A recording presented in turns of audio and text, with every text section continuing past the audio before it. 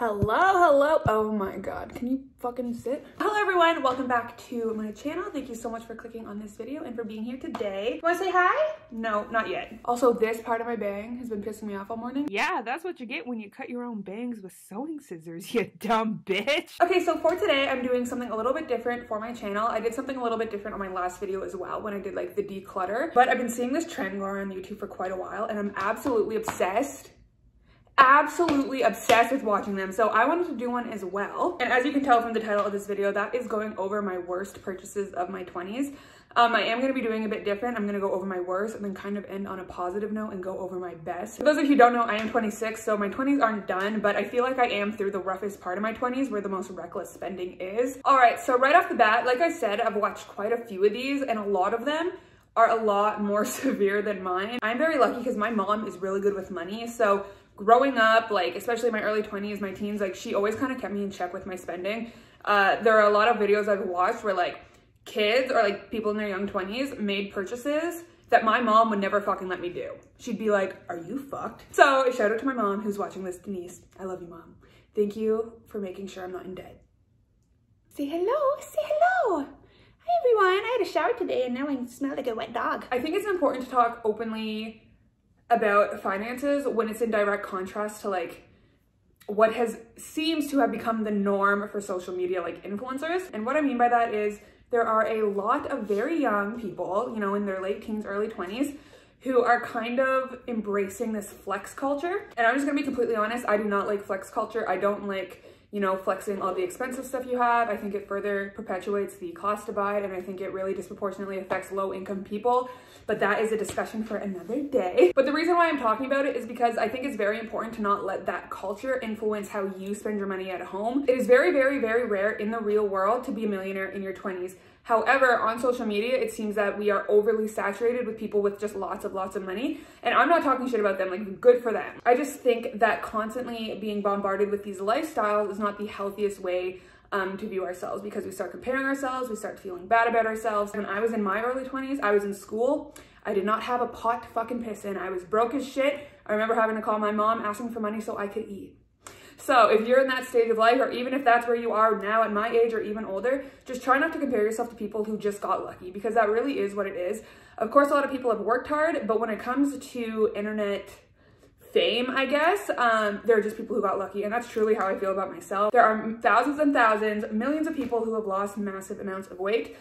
So I feel very lucky to be in this position, but I just wanted to remind you guys of that. All right, so finally on to the worst purchases I've made in my 20s. Like I said, I will follow with the best purchases I've made, but let's get to the worst, because God knows I've made some dumb fucking purchases. So my first dumb purchase, or purchases I made in my 20s is 100% makeup products. So a few years ago, I was super into makeup, and I feel like that's not uncommon. When like beauty gurus and the makeup community on YouTube started booming, I feel like a lot of us went to the stores and bought a bunch of shit we didn't need. I was bad, like bad.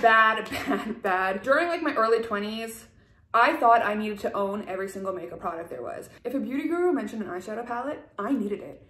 Lipstick, I needed it. Anything, I needed it. If it was like the talk of the town, I thought I needed it. And don't get me wrong, like I still spend money on makeup, but it has obviously shifted. So now, you know, maybe I'll buy like one palette a year. The majority of my money goes to repurchasing things that I use every day, like foundation, concealer, pressed powder, all of those types of things.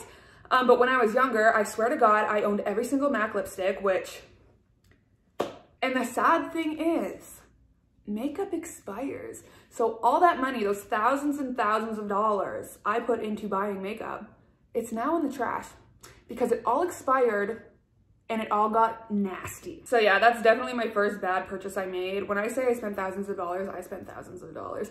I had like 8 billion eyeshadow palettes. I had, like I said, every lipstick under the sun. I had like 8 highlighters. Who needs 8 highlighters? And again, I think that just comes back down to YouTube culture and being constantly exposed to people who have all that stuff and kind of forgetting that those people were sent all that stuff for free and they didn't spend thousands of dollars. Okay, so number 2, and this one's kind of sad to talk about. It's kind of depressing, but if you've been on my channel before, you know my history with body dysmorphia. So the second bad purchase or purchases I've made in my 20s is on plastic surgery consultations. Yes, consultations to alter my body. So obviously this is heavily influenced, hey, no biting. Obviously this is heavily influenced by the dysmorphia that came after my massive weight loss.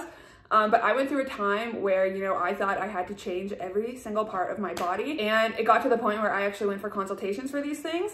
And if you didn't know, most plastic surgeons charge you for a consultation. And in Toronto, it's not cheap. It's about $200 to $250 just to talk to them for 10 minutes about what you want changed. And I did that a lot. I don't even like admitting it, but it's the truth. I've mentioned before my channel, I went for my face. I was going through a little bit of dysmorphia and thought my face was super round and I needed to get it lipoed or a facelift. Just have the doctor tell me I didn't need it. That's the thing. I'm very lucky that all the surgeons I went to basically told me that I'm being stupid and irrational. Otherwise, I probably would have spent a lot more money on the actual surgeries. I went for a Brazilian butt lift, which again, heavily influenced by social media, I know. So I spent, you know, all that money to have that consultation for them to basically tell me, you can't get that because you don't have enough fat in your stomach. And if I wanted to get it done, I'd have to gain weight. And listen, you don't tell someone who's lost 140 pounds to purposely gain weight because it's not gonna fucking happen. I've gone for my back skin, which to be fair, I still kind of want my back skin removed. You are such a crazy puppy. I still kind of want my back skin removed because it does, you know, affect my everyday life. But yeah, I went for different injections. I've gone for a bunch of different things that I didn't end up following through with. Leo, you're distracting everyone. You are distracting everyone. Okay, so number 3, the third worst purchase I made in my 20s, which again, it is purchases, and that is, who wants to guess? Binge eating food. So if this is your first video of mine, you may not know that around 22, 23, 24, I had a raging binge eating disorder and I drained a lot of money into that. Like a lot. I never binged on broccoli in my freezer, you know? It was always on baked goods from bakeries, so already expensive. My favorite meals from restaurants, so expensive. And basically a bunch of things that don't come with a cheap price tag. At the height of my binge eating, I would say I was binging like every other day. And on those days, like I was within the philosophy of, if I'm gonna binge, I'm gonna make it good. Because, you know, I was super disordered. So I was basically spending between $50 and $60 a day when I was binging, because I would go to my favorite restaurant, I would go to bakeries, I wouldn't get one thing, I would get a bunch of stuff. And that money definitely added up. I struggled really bad with binge eating for like a year and a half. So if I were to calculate how much money I spent on like food, I would probably shit myself. Like really bad. So the fourth purchase I've made that isn't very smart. That is basically YouTube stuff. YouTube stuff I thought I needed that I didn't. The best example of this is the drone I bought. You know, you buy a $1,000 drone, over $1,000 drone, and then I used it once. And I didn't even use it, Zach used it. And then I used the footage he got. Another thing, I had convinced myself I needed the iPhone XS because it was supposed to be so much better than the iPhone 8 that I had at the time. I ended up buying it out, you know, full price. And then I ended up hating it. So then I ended up giving it to my mom and buying a new one, the iPhone 11, you know, Pro Max or whatever. What else? Oh, all my professional lighting that I have that I never use. My camera, I'm filming on my phone right now. So that kind of ties into the fifth one. And that's just like, I'm a very bad impulse buyer and I'm trying to get better at it. And it's not like my best quality, but maybe someone out there can relate. Like when I decide I want something, I just buy it. Like, not much thought goes into it, which like I said, I'm trying to get better and I'm trying to implement the rule of like, wait a week, wait a couple weeks, and then like if you still want it, buy it, but like, you know, put some time in it. Because I end up just buying a bunch of stuff I don't ever use, especially when it comes to like clothes. Oh my God, my hobbies. I have an obsessive personality, I think. Like I'm that person who becomes super obsessed with like a new thing and I'm obsessed with it constantly. And like, I'm so obsessed with it in the moment for like a couple weeks, and then after a couple weeks I get sick of it and I never look at it again. I've done that with so many art things: sculpting, painting, crochet. And like, of course I don't wait to see if I still like it in 2 weeks. Like the second I decide I'm obsessed with it, I'm like, I'm gonna buy fucking everything I need for it. So that is definitely something I've been trying to improve on, is just impulse buying in general, especially with clothes, because this is super embarrassing to admit, but like if I buy clothes and they don't work, I'm too lazy to send them back. And like I throw them in my pile that's just over there and I'm like, I'll just sell it. Well, I've been saying I was gonna sell it for like 2 years now and I still haven't got around to that. All right, so on to the best purchases to kind of end this video on a positive note. The first one, hands down, is my education. If you didn't know, I did a lot of school, a lot of university. I did 6 years, which equated to 1 bachelor's degree and 2 master's degrees. Obviously, that was not cheap. Just so you know, I am Canadian, so my tuition in general is a lot cheaper than, say, the United States. Still, it wasn't cheap. I was lucky in the sense that both my master's degrees, I received a lot of funding to cover like the tuition and a lot of the living expenses just based on my grades in undergrad. But nonetheless, it was 100% the best decision of my life. I cannot express how much my education has shaped me as a person, how much it has taught me about the world, about other people, about my social skills, about what I'm good at. It's set me up to be interested in things that I find to be very important, like world events, world politics. It gave me a ton of transferable skills that I can use in all aspects of life. I met a lot of my best friends in school, people who, you know, share the same ethics, the same ideologies as me. And yeah, I honestly just think it has made me a better person. I would 100% redo school 8,000 times. And I just love school. Like, I love school. I want to go back. I want a PhD. All right, so the second best purchase I made in my 20s, and that is my loose skin removal surgery. So again, if you're new here, I had my loose skin removed after my massive weight loss, and it was 100% one of the best decisions I have made. It has made me feel so much more confident in myself. Obviously, I still have loose skin all over my body, but I feel like my breasts and my stomach were like the main issues I had. I still have insecurities, of course, but overall, it was such a good purchase for me because it just made me feel, I don't know, it just made me feel better. Okay, so the third best purchase I have made in my 20s is definitely the resources that I've utilized for my mental health. So what I mean by this is my therapy and my medication. If you're someone who struggles with any mental health issue, anxiety, depression, whatever, I cannot recommend therapy enough and investing in therapy.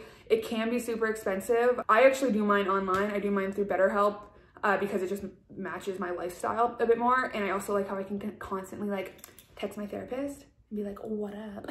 I'm depressed today. But yeah, therapy has drastically improved my life, and I think therapy is something we need to openly talk about more and openly encourage. I honestly think every single person should be in therapy.